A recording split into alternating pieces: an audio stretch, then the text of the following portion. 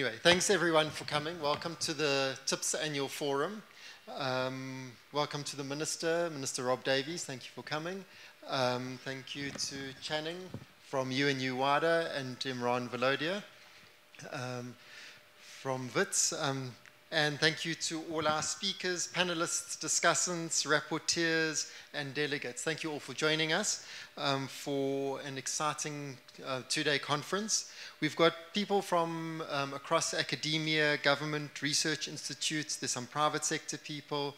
There's some people from SOEs, embassies, civil society. So we've got a lot of different people represented at this forum. And there's also people from academics from a multitude of universities from across South Africa.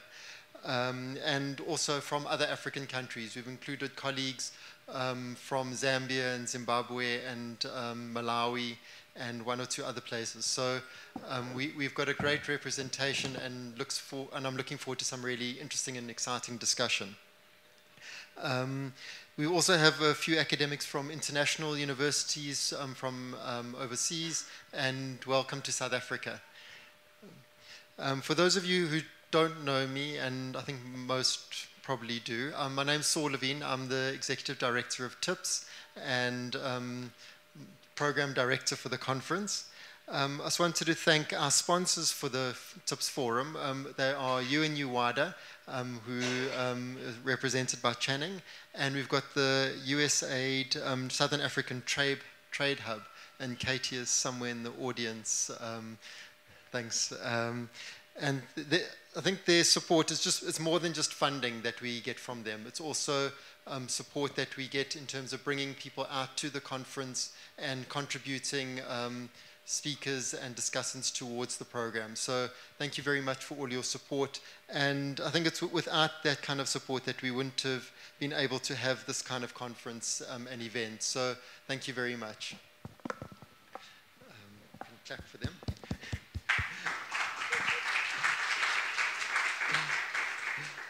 Thanks. We're also going to have UNU-WIDER assisting us with social media for the event.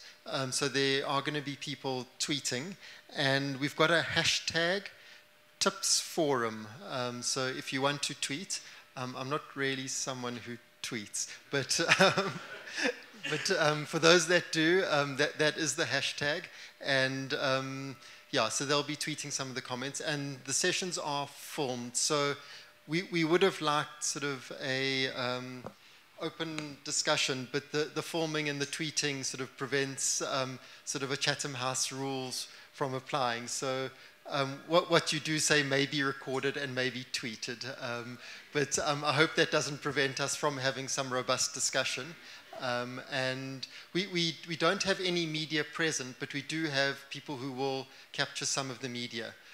So there will be articles, hopefully, in some of the newspapers reporting accurately on some of what transpires through the conference.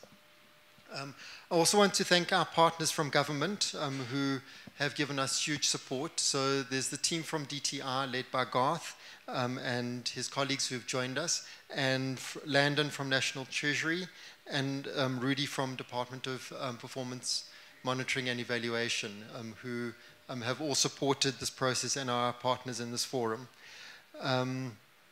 This forum is the 12th TIPS forum that's taking place since TIPS was started in 1996. So we have a long track record of running these forums. The last one, though, was run in 2010, but we have held 2 economic conferences subsequent to that.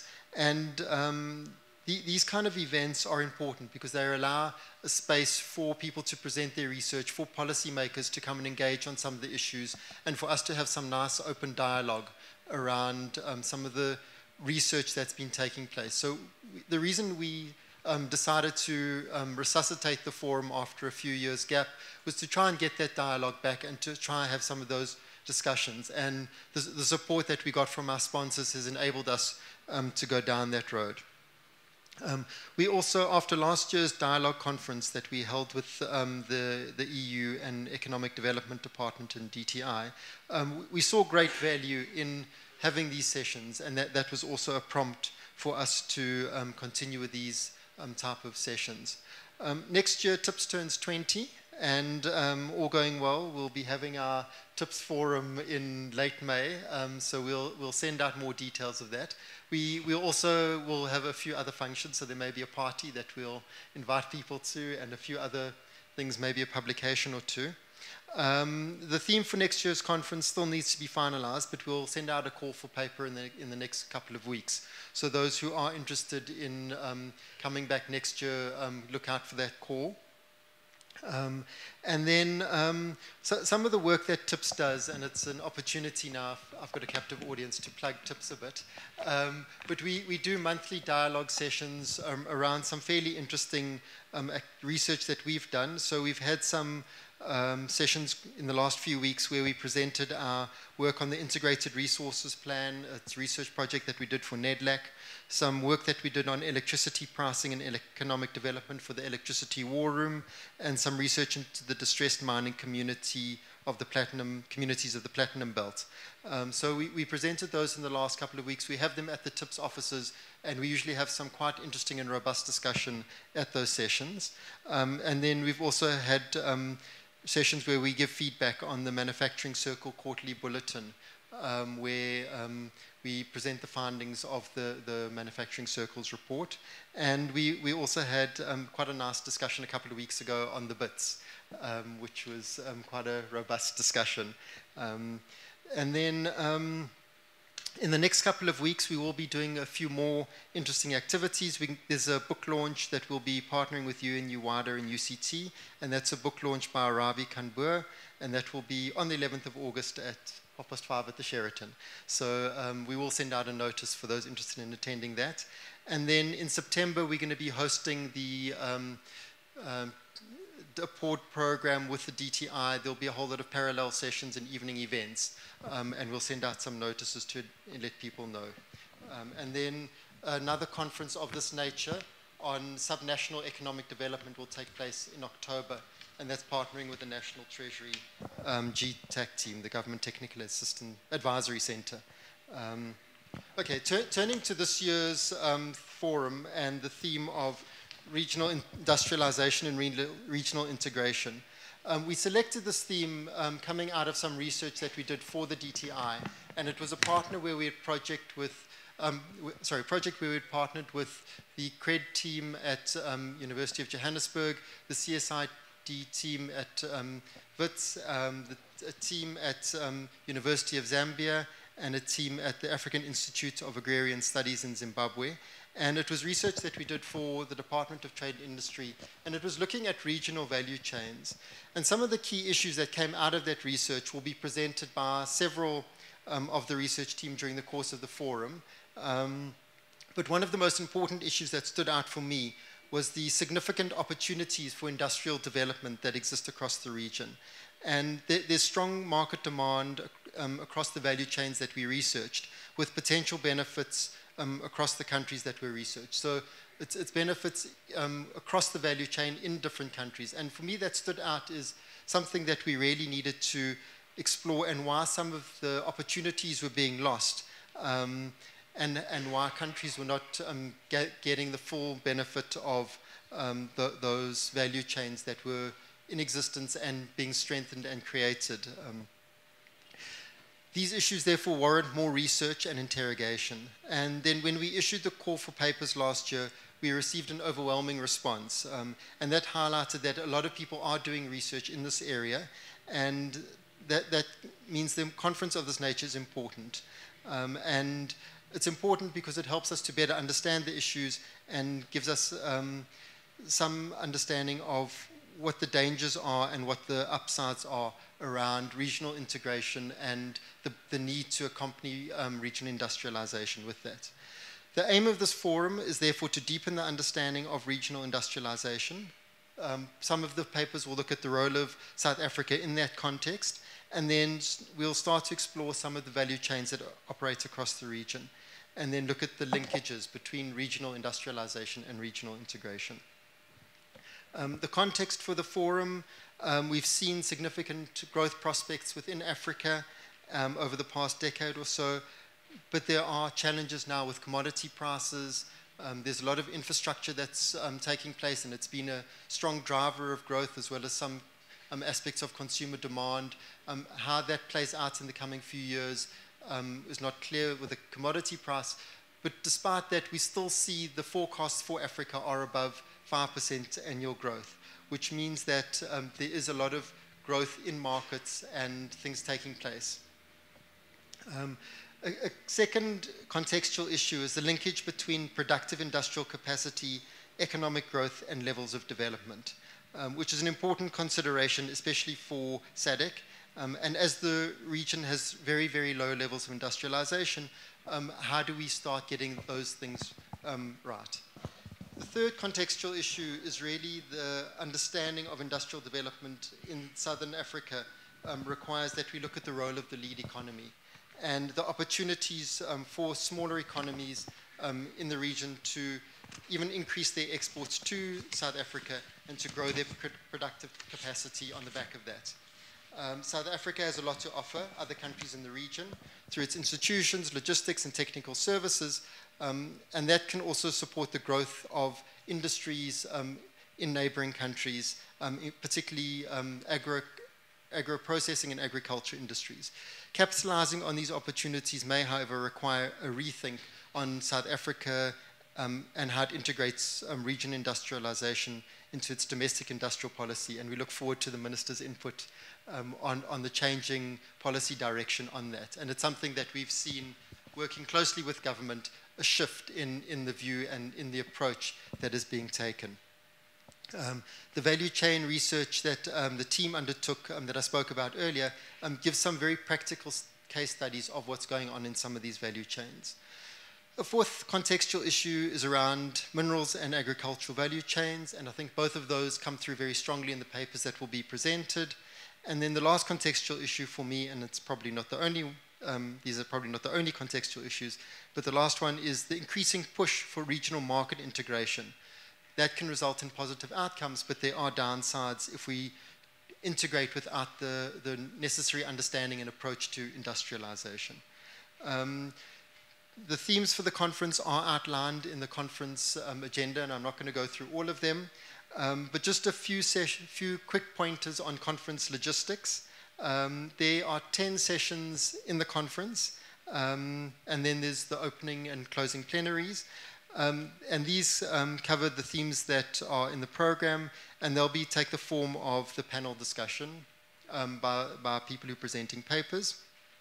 There will be 2 parallel sessions throughout the conference. So there'll be one held here and one in the venue that's on the other side.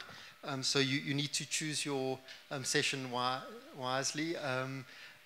Unfortunately, we can't have people in 2 places at the same time. So you'll need to make some decisions there.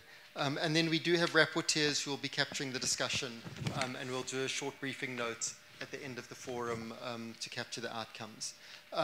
Your name tags also double as a USB stick. So the clippy part, if you pull it apart, is a USB stick, and that has all the conference, or almost all the conference papers on that.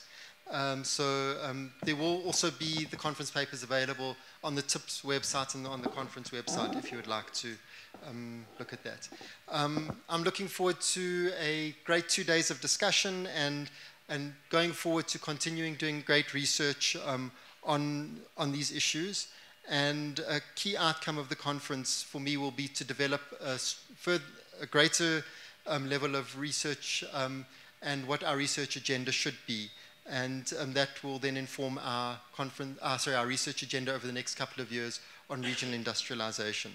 Before handing over to, I think, is it Channing or Imran, to say a few words of welcome from WITS, I just want to thank the TIPS team who have been assisting with all the logistics of the conference. They probably outside, but they've done a great job in making sure that everything is organized, everyone got here, and everything runs smoothly. So without those people, we don't have a great event. So thank you to them. And Imran, thanks.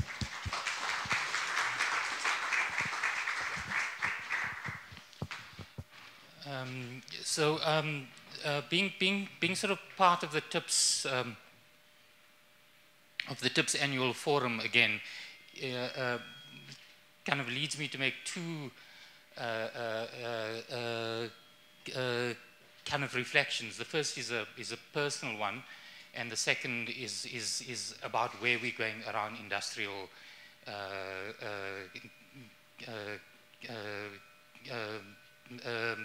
kind of research in South Africa. I'll start with the second one. I was part of the first TIPS annual forum, and for those of us who were there for the early years, I think it was by far the kind of place where sort of policy makers and researchers engaged on what were the most kind of, at the time, the most critical economic issues in the country. And I think we went through a transition when the TIPS sort of forum stopped, away from a focus on kind of questions of industry, questions of firms, to a sort of focus on sort of poverty issues and mainly questions of redistribution. And I think the relaunch of the TIPS forum kind of really, for me, captures the fact that I think that the enormous amount of research on matters of firms, matters of industries, matters of new emerging industries in the IT sector, matters of sort of competition and regulation have really sort of come to the fore in the last while. And it's really, really fantastic that the TIPS forums being launched once more. And when Saul approached me about whether Wits would want to be involved in this, my first response was, of course. And I'm really pleased that the sort of forums starting again today, and that it's starting at Wits University. So welcome to Wits University, to all of you. So the second transition issue is a sort of personal one. I made the choice about a year ago to move from a research kind of job to a university bureaucrat, and being the kind of person who has to do the bureaucrats' welcome at the TIPS forum really sort of captures for me the fact that I've kind of made the transition from kind of presenting papers at the TIPS forum, which I would much rather do, to making the bureaucrat speech at the start. But one makes these choices in life, and I guess you have to live with it. So from Wits' side, welcome to all of you, and I hope you have a fantastic 2 days around what seem to be really, really interesting themes. I want to especially welcome the Minister. I think one of the fascinating things about the Minister and his role in this is that he's the ideal Minister, I think, for us to have in this field. Because he sort of combines so much of what the TIPS forum is about. It's sort of both steep in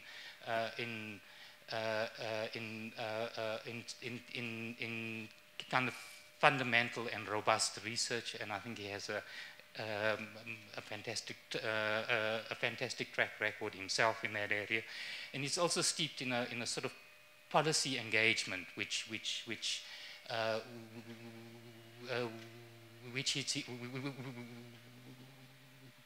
he's played quite an instrumental role in. So special welcome to you, Minister. So I've now sort of done the bureaucrat's job, and I wish you all of the best. And I'm going to do what all good sort of bureaucrats do, is make their short speech, sit for a while, and then leave for another meeting. And I'd much rather stay, but I have to leave for something else, and I'm sure you'll understand. Cheers.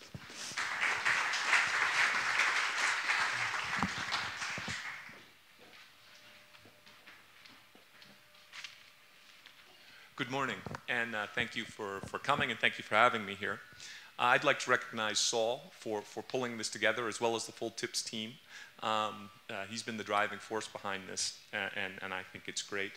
I also recognize WITS, DTI, USAID, and the National Treasury co-sponsors. It's worth indicating the National Treasury, as part of the reason that WIDER is here today, we're involved in a very productive and fascinating collaboration, and we're really pleased with it. I'd also like to recognize Minister Davies for taking his time to come and share with us his thoughts this morning.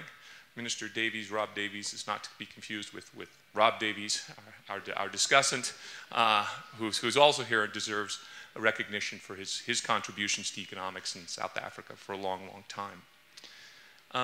When Saul Levin came and asked me to participate, if we would be willing to collaborate with him on this, I jumped at the opportunity. And the reason was, sort of like Imran, I remembered back to the first TIPS forum that I attended, which I can't remember the exact year, but it was around 1999. And I do remember very well that I thought the forum was great. And I'm really pleased that TIPS is taking this step to reinitiate the forums and getting this going, and WIDER, UNU-WIDER, is really pleased to be a part of this effort. And I think it's useful to think back to the atmosphere of those early forums, and Saul has done that a little bit. But if you think it was 1999, you had at that time a growing mass of economic data from South Africa that gave you an opportunity to study how the economy of post-apartheid South Africa was doing, and that was a huge element of the forum. Also at the time, there were broad visions of regional integration, and those were also a topic of discussion, and continue to be. Those discussions were really influenced by recent performance, what was going on at the time, of course. And at that time, the EU was viewed as a large and stable market for products from Africa. It was growing both internally and through the accretion of membership. And South Africa and other countries in Sub-Saharan Africa historically had big trade shares with the EU, and so this was a big part of the opportunities that existed at the time. And I recall having arguments as late as 2007 that all of this discussion about regional integration was a useless distraction from the real talks, which should be with Europe, about economic partnership, because this is where the growth opportunities actually lie. And times change, right? We're now into the 8th year where the EU has barely grown at all. And certainly the EU is not expanding or adding new membership. It's a different world. At the same time, we've seen a growth renaissance in Sub-Saharan Africa that nobody predicted. I'll make a short plug for a book that I edited with Andy McKay and Finn Tarp, looking at growth and poverty in Sub-Saharan Africa, that's going to come out from Oxford University Press shortly. But it's a changed situation, and perhaps the lesson is that you can't predict what's coming. You can't predict what's coming forward. If you had said in 2003, oh, African economies are going to go 5 to 7% per year for another decade and a half, you wouldn't have gotten very much listening, but they did. And this renaissance and this point gives us good reason to focus on the region. Africa, Sub-Saharan Africa, the economic weight overall is about double what it was in 1999. You have economies, one that I know well, Mozambique, that is approximately coming up on 4 times as large as it was in 1999. And at the same time, a great deal has happened in terms of regional integration. We've fomented links. There are more linkages. There is more trade. Things are happening within the region. And this is a base. It's a broad base. It's rapidly growing. And there are linkages there. And as Saul was saying, there's a great opportunity to achieve growth and development objectives via regional integration. And I think arguably greater than before. At the same time, the appetite for sort of broad-ranging discussions, abstract liberalization, is perhaps less. For example, there isn't a lot of belief that the SADC customs union is going to become operationalized in the next few years, for example. And I think this is why the focus of this conference is so important. And the focus is on regional value chains and other specific opportunities. And we're very happy to contribute as UNU-WIDER to this kind of discussion. We see, and I think Saul was mentioning, big opportunities in lots of areas: energy, agriculture, services, on top of traditional manufacturing and other items. And I think that serious exploration of these opportunities represents a viable way forward. And this is why we're so pleased to support this conference as UNU-WIDER. And we think that your work and these discussions can be helping in realizing the development objectives for the region as a whole. So thank you.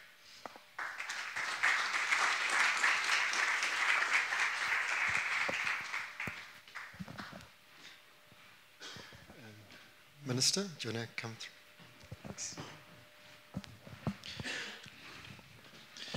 Thank you very much, Saul, and let me say good morning to a number of very familiar faces I see here, friends, colleagues that I've worked with before in various capacities, and also people I haven't had a chance to meet, but also who are scholars and workers in this particularly important subject of regional industrialization and regional integration. I want to start by congratulating the TIPS Forum this year for selecting this theme, because I think that this is a major, major challenge that we are confronting as a continent and as a country.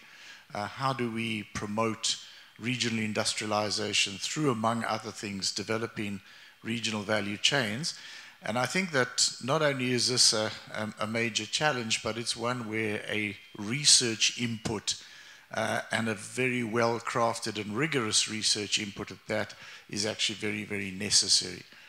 So let me just make a few points about the broad directions that we see as government and also as the continent, us moving in terms of regional integration and regional industrialization. Why? What are the focuses, and where are the institutional processes that are intending to give effect to this vision? So the first point I want to make is that if you listen to any number of African leaders who speak and articulate the way they see the future of the African continent, having improved its growth performance and all of that, and having been identified as the next growth frontier, where do they see this process going? Any number of them will say that the continent has got to move up the value chain and has got to industrialize. That's what any number of them will tell you. Very good reasons for this. Those good reasons are, among other things, that the drivers of growth that took place in the previous period are no longer present in the same way that they were before. What I mean by this, in many cases, growth was driven in the continent by something called the mineral commodity supercycle. And the countries that are now the oil producers have been the last to join the rest of us in seeing that the bonanza and the rents that were available from the mineral commodity supercycle are not available in the same way that they were before. And I think that we've also got to understand that this is not just a cyclical matter, that we can hang around and wait and hope that the price of all these mineral commodities is going to bounce back up again because this is cyclical. This is also structural. It's got to do with the fact that the biggest demander of many of those mineral commodities, industrial minerals in particular, the People's Republic of China, is changing its growth strategy, is moving up the value chain, is emphasizing consumption in its own economy and moving into a more diversified services economy, and that is actually a much less mineral commodity intensive growth path than the previous growth path that it was on. And there's nobody around it, and by the looks of it, that's going to jump in and fill the gap in the same way. In South Africa, if you look at the current iteration of our industrial policy action plan, you'll see there they say, well, the obvious need of South Africa is that we need to promote higher levels of inclusive economic growth. I want to emphasize the inclusive part of it, but high levels of growth. And the analysis that is coming out of the IPAP is saying, well, if we look back over the 84 quarters that preceded the end of last year, that takes us into 1993, we had growth of 5% in only 16 of them, 16 of the 84 quarters. And what was it that drove the growth during those periods? Well, it was consumption, and it was the mineral commodity super cycle. With the balance of trade as it is, we can't any longer expect to live on a consumption-driven growth path, and nor can we rely any longer, as I've already made the point, on a commodity super cycle. So what we've got to do, we've got to move up the value chain.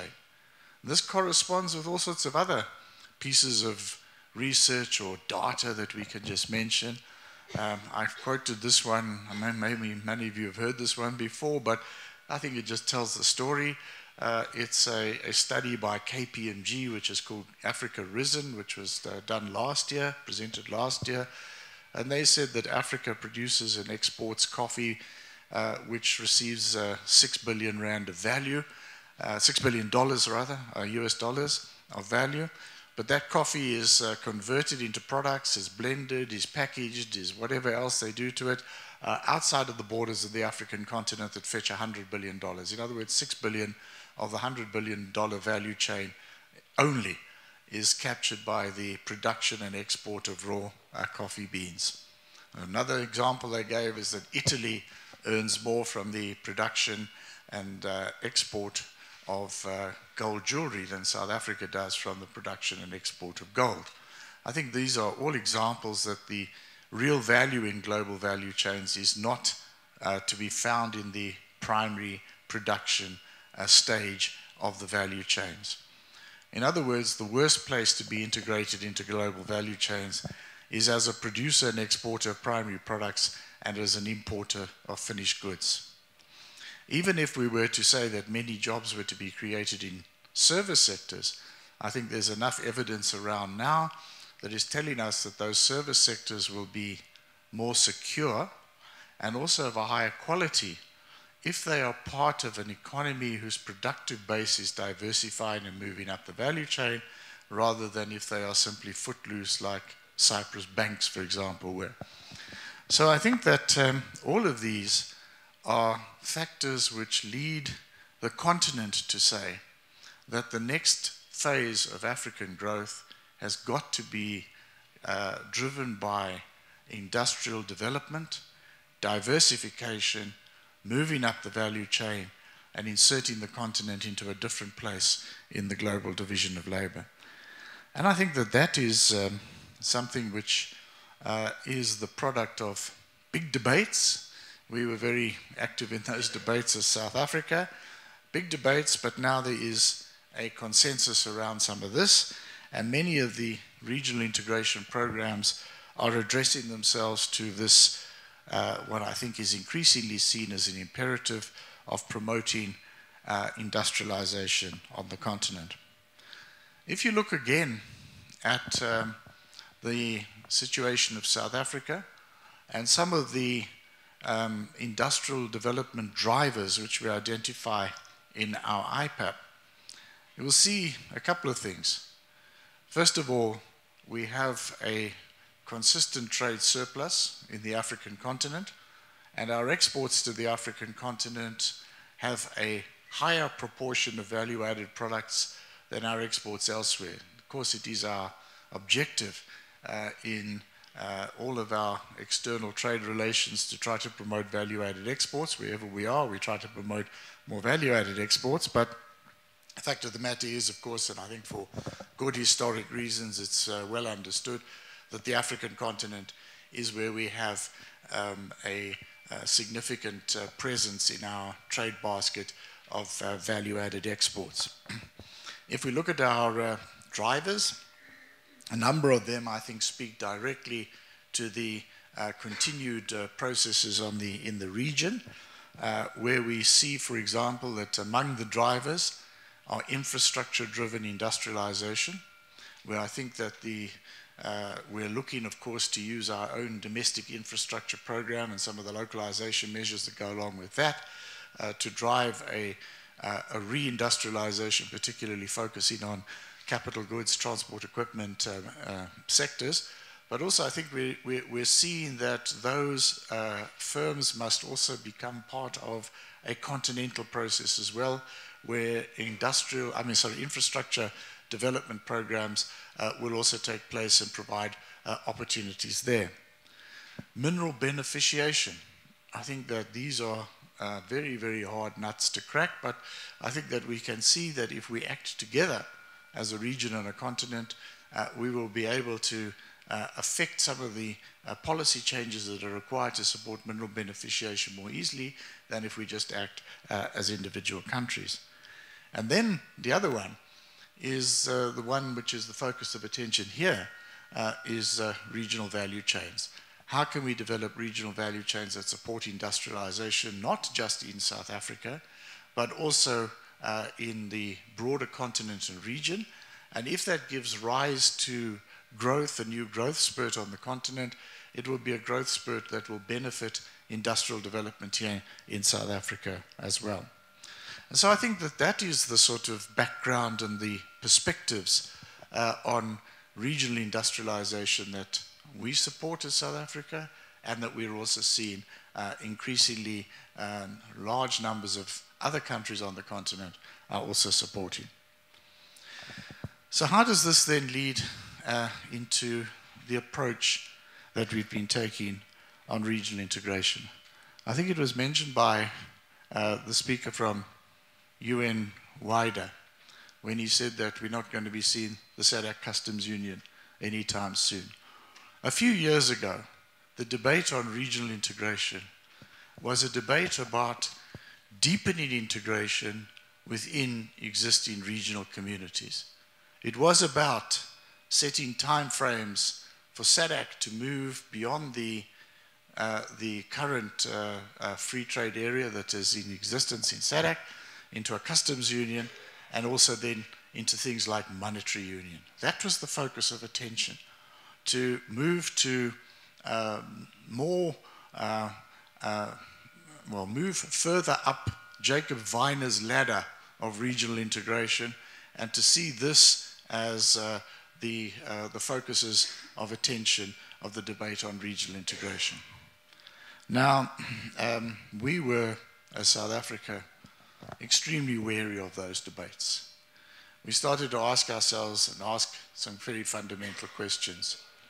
What does the movement from a free trade area to a customs union, what does this bring in terms of opportunities to promote intra-regional trade?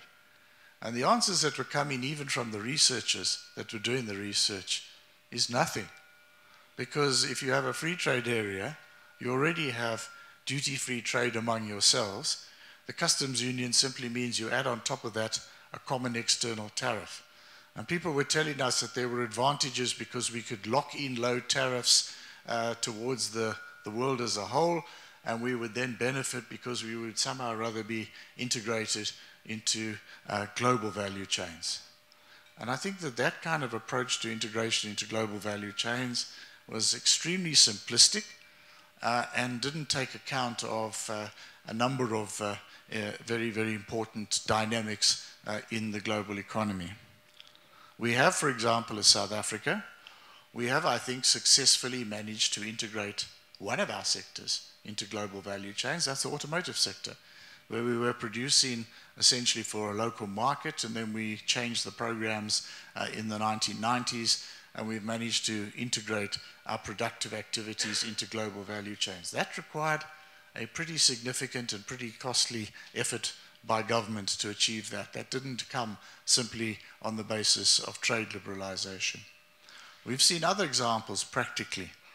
There was a company in Cape Town that was an international company. It was bought by another international company. It produced fire alarms. And that company came in and said, okay, now you're part of our global value chain. We're taking all the manufacturing business elsewhere. You're going to be a depot for our products. Unfortunately, in that case, the managers worked with our team, and we managed to establish a local South African company which is producing better products than they used to produce before. But as an example, that integration into global value chains simply on the basis of a trade policy stance does not necessarily mean that you get industrial development of it. You can actually get precisely the opposite, deindustrialization. And so I think that we said we can't see the benefits of this. We were, by the way, supposed by next year to have monetary union in SADC, the old Regional Indicative Strategic Development Program, RISDP. We were supposed to have had a customs union by 2010, and we were supposed to have had a monetary union by 2016. Now, I think if you just think a bit about Greece in a monetary union with a currency which is set by a stronger economy, apart from all the debt issues that Greece is facing, the country's faced massive deindustrialization. Is that a model that we want to bring in? And isn't the whole approach, I think this is what we ended up saying, isn't the whole approach shaped by a view that in Europe or elsewhere they have something like this, and that somehow or other we think that we are more integrated if we prioritize institutional arrangements of a high ambition of this sort over developments on the ground. And I think that's the real issue. Because even if you go back to the work of Jacob Weiner, when he talked about embarking on regional integration, he argued that regional integration made sense where you had high levels of complementarity, where one country produced what the other country needed and vice versa. And that was the case in Europe, where you had industrialized countries.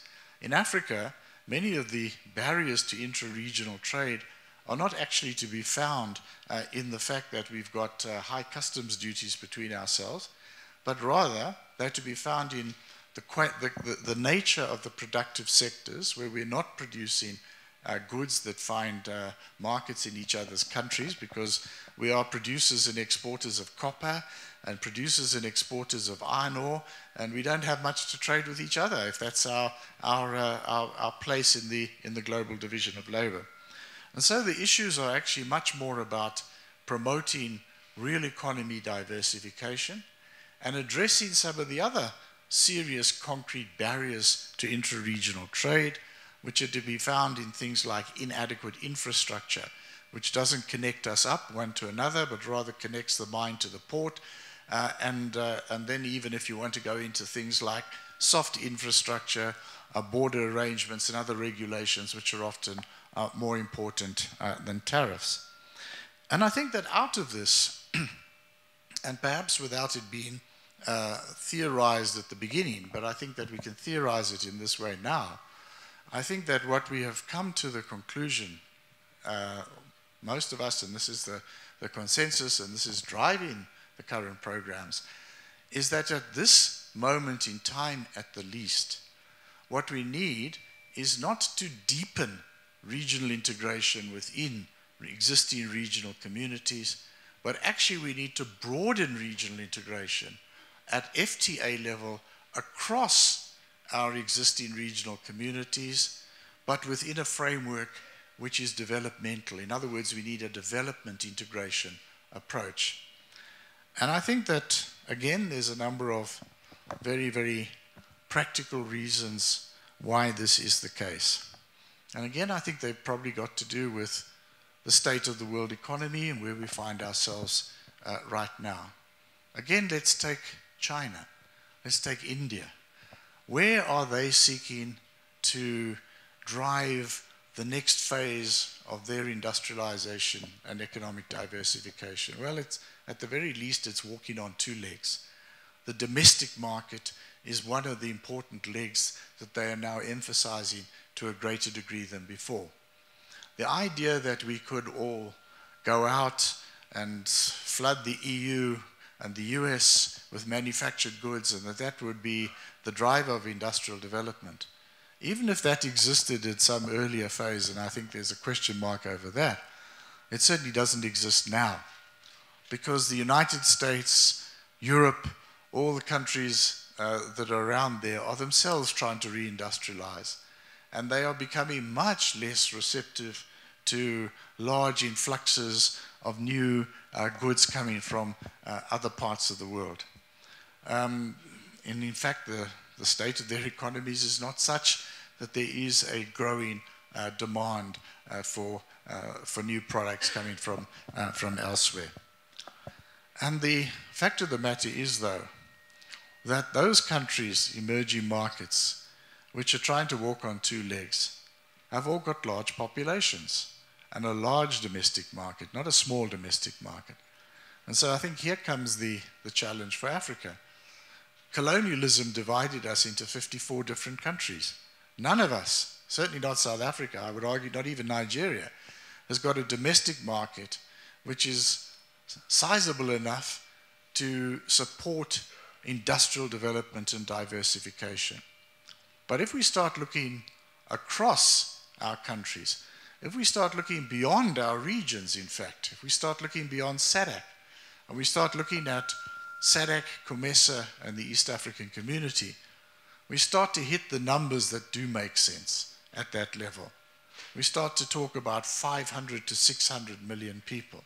We start to talk about something like a combined GDP of over $1 trillion US. If we look at the African continent as a whole, we're talking 2 billion. We're talking, we're talking $2 trillion US. We're talking a population which is about 1.5 billion people. We start to hit the numbers that do provide the basis for supporting regional development and economic diversification. And so I think that we're coming up, perhaps it is that we've been walking across the stepping stones one by one, and there have been accidental things, and I think they were things like the fact that we had overlapping memberships in SADC and COMESA in particular that drove us into this project. But I think that in the end of the day, the project and the definition of the project is the right way to go, broadening integration within a developmental paradigm. And so where are we at in this process? And where are we at in the continent? Well, I think that the first thing to say is that it doesn't, of course, mean that there is no trade integration component. There is a trade integration component. We have to have an FTA in place. We have to have an FTA in place, not least because all of us in different regions are negotiating something like this with the European Union. And if we don't, we will be trading with each other on worse terms than the European Union. That can't be the basis of developing regional value chains. So we do need an FTA in place. So we've been on this journey for some time now. We basically said, and I think pragmatically so, that we're not going to try to reopen the trade arrangements that exist within each regional community. So we're not going to reopen the SADC trade protocol. We're going to focus instead on negotiations with countries or groups of countries with which each of us do not have any kind of trade preference. So we will move across the tripartite area like that. We had a summit in Sharm el-Sheikh. I was there last month, and this summit adopted the legal agreement for the establishment of the tripartite FTA, and it also set a time frame of 1 year to conclude the outstanding, which actually is the majority of the tariff schedule negotiations that have been started in one form or another. In our case, we have already exchanged offers and had a few rounds of negotiations with the East African community. When I say us, it's SACU. We have to work as the Southern African Customs Union. a SACU, East African Community, that negotiation has started. We are pretty close to finalizing our offer, which we will submit to Egypt. That does leave a few. There's quite a few actually. There's Egypt, there's Ethiopia, there's Djibouti, there's Sudan. There's quite a number of others, but I think the two main ones are on track, and I think we can, certainly in our outstanding negotiation, we can actually conclude that by the end of the year. But the approach is not just FTA negotiations. The approach is also supposed to be infrastructure development. I think Donald Kaberuka said a little while ago that the infrastructure deficit on the African continent was costing the continent the equivalent of 2% growth. There is an infrastructure deficit which is not being covered by existing funding mechanisms. The infrastructure project that goes along with the TFTA is the North-South Corridor. Some progress, but also still some challenges to build the infrastructure that's at stake. One of the reasons why we have been so keen on the BRICS New Development Bank, which is now up and running, is that, and why the first regional office will be established here in South Africa, is because we see that there is an opportunity to tap into other funds which can, among other things, support regional infrastructure development across the African continent and provide greater connectivity between our countries. The industrial development pillar, however, is very, very behind at the tripartite level.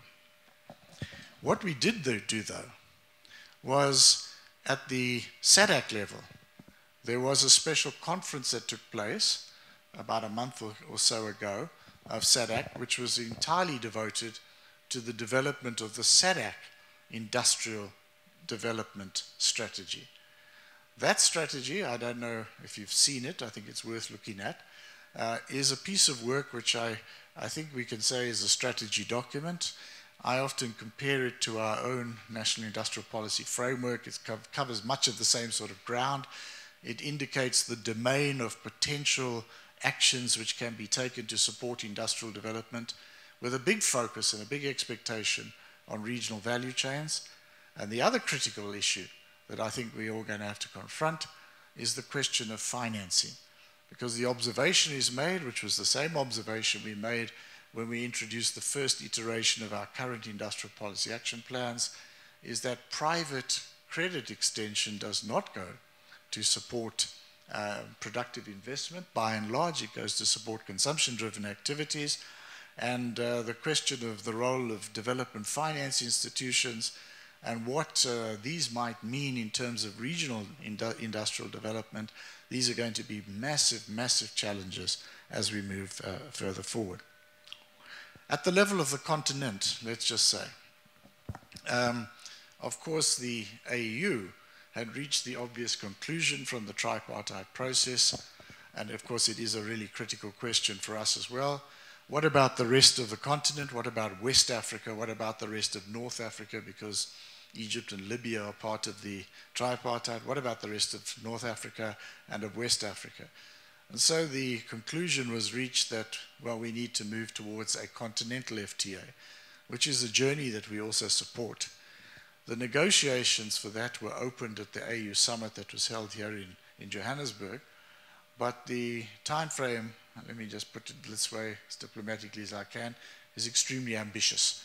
The negotiations are supposed to be concluded by 2017, and that is including also a trading services component, which in the tripartite is put into phase 2, but in phase 1, the current phase of negotiations at the continental level is supposed to include a trading services component as well.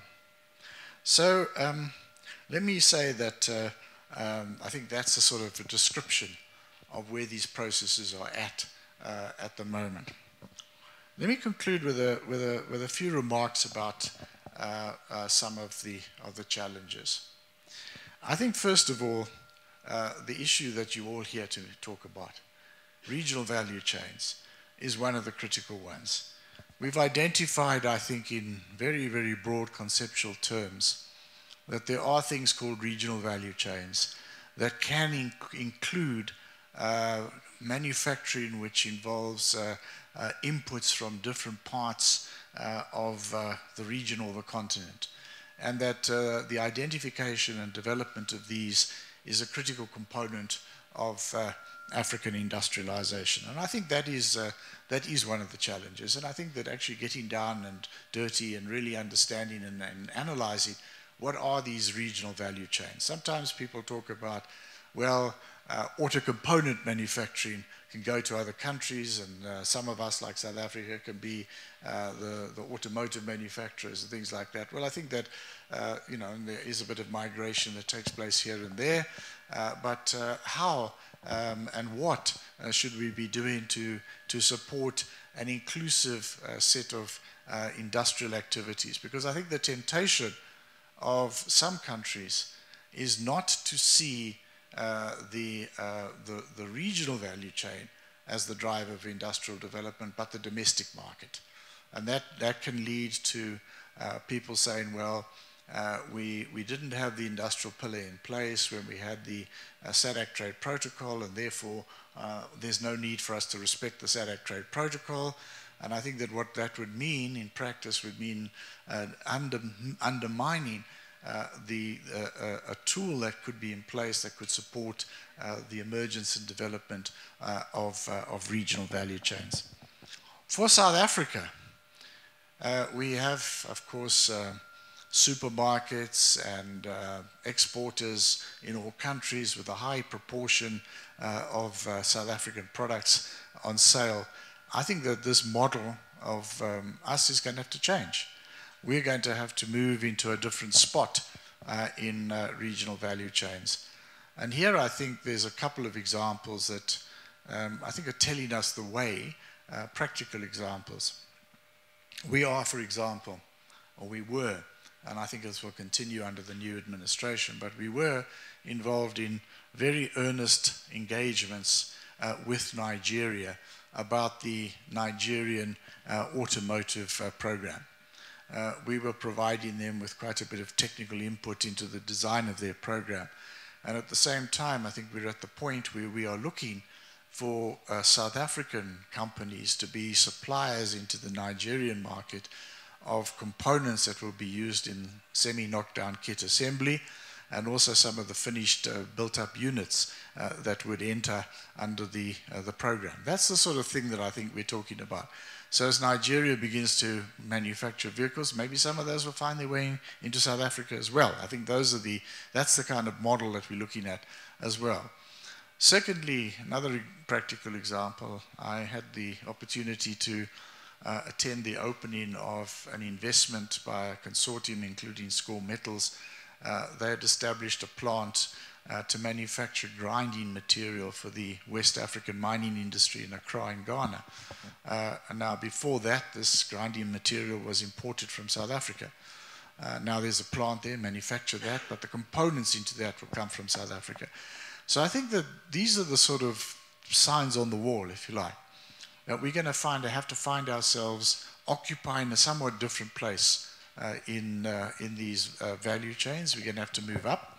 What is that location for South Africa? What is the location for other countries? How do we promote an inclusive industrialization based on regional value chains? And perhaps resist the temptation with very small markets to say, well, this is going to be it. The national market's going to be the driver. To hell with the regional integration and so on and so forth. I think that's going to be one of the very, very critical issues. The other one I was saying was the question of finance, investment and finance. Now I think that doesn't all come from DFIs. We can be promoting some foreign investment in industrial activities.